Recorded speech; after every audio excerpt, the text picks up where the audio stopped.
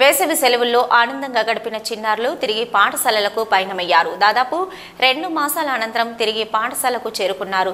సెలవులు ముగియడంతో కరీంనగర్లోని పలు పాఠశాలలు పునఃప్రారంభమయ్యాయి. ఈ మేరకు ఆయా కాలనీల్లోని ప్రభుత్వ, ప్రైవేటు పాఠశాలల్లో విద్యార్థులకు అన్ని వసతులు కల్పించారు. ఈ సందర్భంగా ఆయా పాఠశాలల్లో విద్యార్థులకు ఘన స్వాగతం పలుకుతూ పలు కార్యక్రమాలు చేపట్టారు. బ్యాక్ టు స్కూల్ అంటూ రూపొందించిన బోర్డుతో చిన్నారులు ఫోటోలు దిగారు.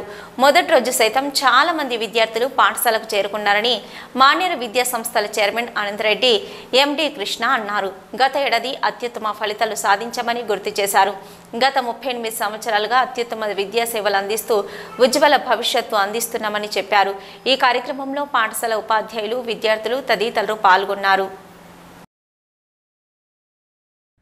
Group welcomes all the students for the academic year 2023-2024, and Mane sincerely thanks all the parents for trusting Mane for the years that have been and for the years to come.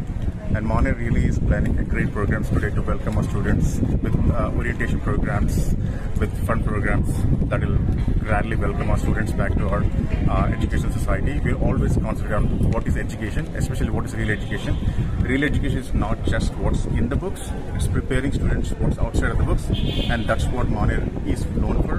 We prepare our students for the world, for the competitive world, for the spirit world, for the sport world. And I once again thanks all the parents and students for trusting Mane.